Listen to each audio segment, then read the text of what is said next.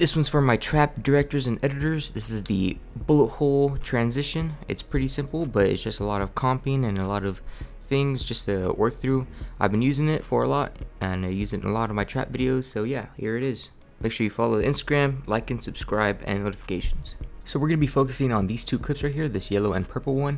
If we take a look at it, we can see he's doing, you know, the pointy gun thing, whatever, and that's usually when I do the effect, but you don't have to. So yeah, we're going to add a muzzle flash to wherever he's going to do it. We're going to have 3 bullet holes pop up, and then we're going to zoom in to the middle one. As you can see right here, once the yellow clip ends, it automatically cuts to the purple clip like it should, but we have the purple clip being covered by the yellow clip. Well, we kind of want that, so when we mask it out, the clip is playing underneath the mask, and so we can kind of zoom in to make it more of a easy transition, smooth transition, so it's not just black and then it goes into the effect. Alright, so let's get into the tutorial. You can use any bullet holes you find, but today we're going to be using the bullet holes found in the Cinepacks gun effect. You can download the free version, there's a link in the description at Cinepacks store, but I'm going to be using the paid version, and this is like only part of the things that come with it, just like pretty much the things we're going to be using today, but it has sound effects, it has like gun transitions and everything. I 100% recommend getting it. I've been using it for a long time, didn't even know that, but I've been using it for a longest time for all my videos. But yeah, so we're going to be using the glass bullet holes from Cinepacks, and we're going to be using some muzzle flashes. So if you look at it, take a look what we have. We're going to probably want a muzzle flash front, so this is a good one.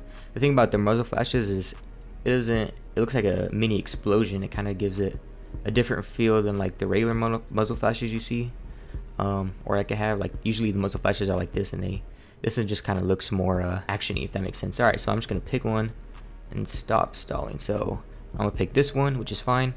So let me go back to my regular screen. I'm going to drag this muzzle flash, what is it, this one? I'm going to drag it onto my clip, and so if we take a look at it, we have this muzzle flash. It's too long and not where we want it, so I'm going to right click the muzzle flash, speed duration. I'm going to speed this up to about 300, and look at that, it's already keyed. I don't have to press lighten or anything. So I'm going to have one muzzle flash start at the beginning of my clip, and you can see that first frame of the muzzle flash, there is no muzzle flash. So if I go one frame in the beginning, there's a muzzle flash. I'm just going to go ahead and cut that, move it to the beginning of my clips. Now I'm going to click on my muzzle flash, change the effect controls, and then move the position to where his hand is. Now you can use this muzzle flash exactly like this, but in my opinion it's a little too dark, if that makes sense. Like it's too noticeable, so I'm just gonna change this to color dodge, just because that's how I like it to look. You definitely don't have to since it's pre-keyed, but yeah. So if you take a look at it, boom, it does that, kind of like a mini explosion.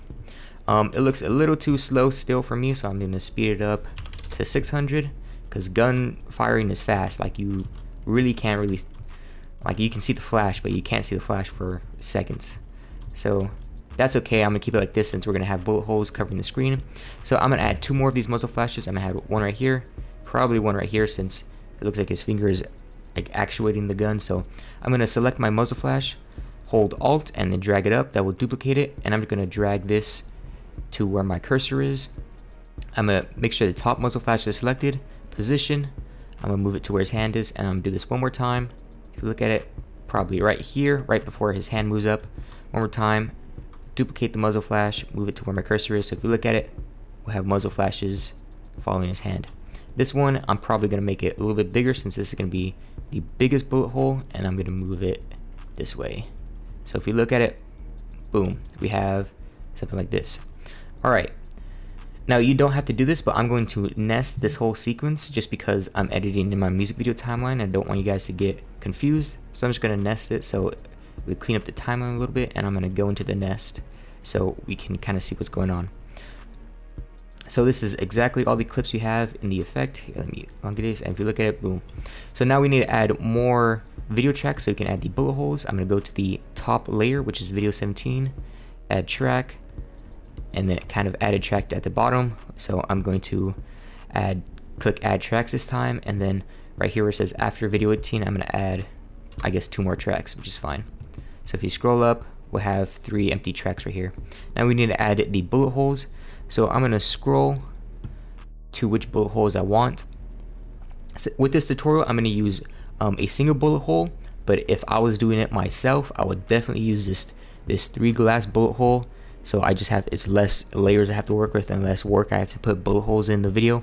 But for you guys to get kind of the understanding, I'm going to use, let's just say this one, because I usually use this one. Okay, so what is that, bullet hole 1? Okay, drag that on. I'm going to grab the bullet hole and drag it onto my first frame because that's where my first muzzle flash was. You can see the bullet hole is already being created, but it's nowhere near where we need it to be. He's somehow shooting, you know, kind of right here, and the bullet hole is coming up, and technically this is where I want my third bullet hole at, so we can zoom in for an easy transition.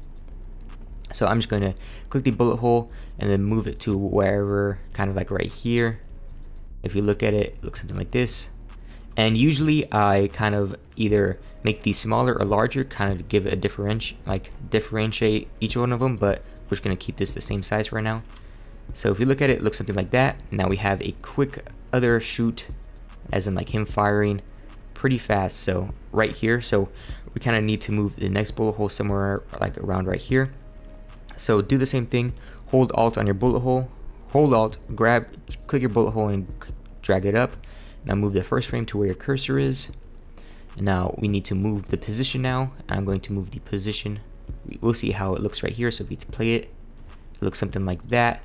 But then we have the final bullet hole kind of being right here, so we definitely need to move this bullet hole. I'm going to make it larger. I'm going to rotate it a little bit, and I'm going to move this down. So if we look at it, it does something like that. And then for this final one, we'll have a huge one right here that we can zoom into. So right here is where the last shot should be, so I'm just going to do the same thing. I'm going to select my top bullet hole, hold Alt, drag it up, and then move the beginning to my cursor. Now I'm going to move the bullet hole to where the bullet should go through, and if I play it, it looks something like this. I like to make the last bullet hole the biggest, just because it'll be easier to mask out and transition. Now you can see how the bullet holes kind of overlay each other. If we're being honest, no one watching the video is going to notice that, but technically glass can't break over itself, like it'll just break in completely. So if you look at like the other examples I've done this with, they were kind of separated out, but since he didn't really move his hand that much, you know, it's fine. But if we're really thinking about it, no one's going to notice this, but they're going to notice transition. So what I like to do is I like to have a few seconds of the bullet holes on screen, so it gives me time to actually transition and go into the second clip. So meaning that my clip transitions too fast in the back. So I'm just going to scroll down to my clip transitions, and I'm going to elongate this yellow clip. So if we do that and we take a look at it, it has a few seconds, and it kind of cuts exactly where I want it to. So if we kind of start the transition, let's say about right here, I'm going to make a marker by pressing M on my keyboard, and this is where our transition will start, and we can keep this working. Okay, so now what we're going to do is we're going to nest all of this except the bottom layer, the bottom performance, which is this clip. So I'm going to move this clip down, and I'm going to highlight my performance, as in the clip that's showing right now, and all of these muzzle flashes. So here, let me make my videos a little bit smaller. Do this. So I'm going to highlight all of these bullet holes, muzzle flashes, and performance. I'm going to highlight all of them and nest them. Okay, now what this can do is this gives us options to actually mask out and do a kind of a mask through transition without having any problems with where our bullet holes are. So I'm going to go to the marker we made where we wanted to start the transition. I'm going to select the new nested sequence, and I'm going to split the clip, and now we can kind of start where the transition starts. So I'm going to select the clip we just split. I'm going to move it up so we don't get confused with this one. I'm going to go to the opacity. I'm going to change my fit to about 50% so I can see the bullet hole. I'm just going to make a mask around the bullet hole, just like this. And then if we look at it, it will make a mask like this, which is kind of what we wanted to do. And now with my still nested sequence, I'm going to click inverted. And now if you look at it, if you watch it, there is the second clip behind it. So if I move the second clip underneath it, you can see something moving. You can see there's a difference in clip, which is technically what we wanted.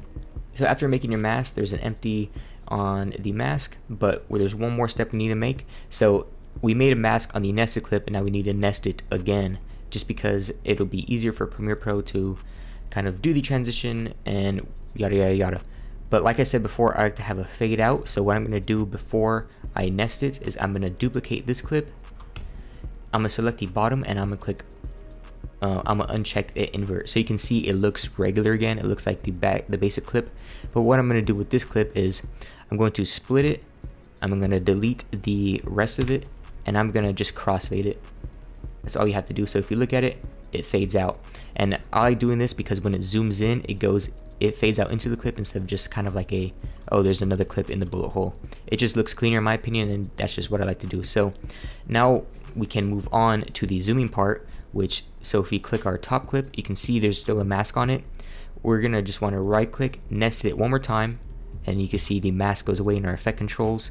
Now for the zooming part, all we need to do is go to our effects search bar, look up transform, and then right under distort, transform, drag that onto your top clip.